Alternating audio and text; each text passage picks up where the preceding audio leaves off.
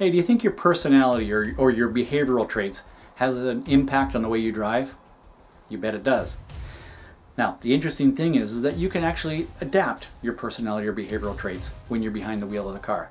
If you've ever met anybody, met a race driver who's very calm and relaxed and laid back out of the car, you put a helmet on them, they turn into an animal. That's what I'm talking about.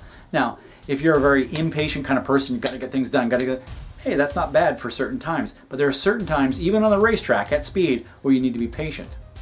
You know, if you're a very aggressive, dominating kind of person, you know, that can be good at times. But there are times where you need to back that off a little bit as well.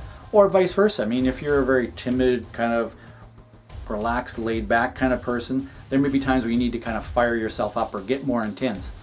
But you can program that, and I'm talking about using mental imagery or mental programming where you see yourself, feel yourself, hear yourself in different situations, and you really focus on developing the programming for changing the way you behave in certain situations.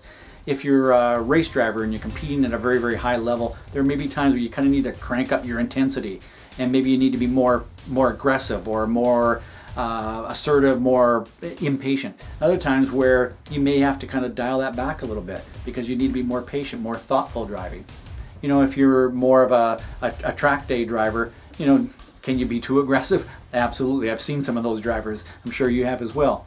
So learning to adapt that and then building the programming or mental imagery through using mental imagery to build the programming, that's what's going to help you do that.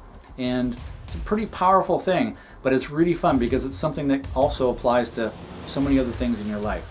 So you can actually use what you do on the track to help you in many other areas of your life. So learn to program to adapt your behavioral or personality traits. It's a great thing to practice on the track.